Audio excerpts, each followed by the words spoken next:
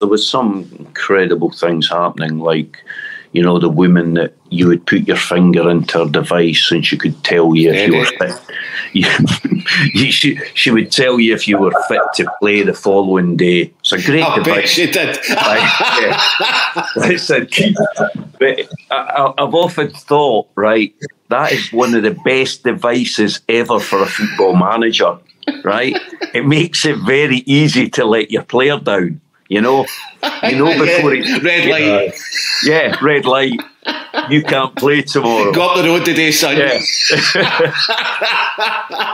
I need to get hold of it. Actually, I think it's been the one thing missing from my managerial career. Actually, I wonder if Pep's got one. Yeah.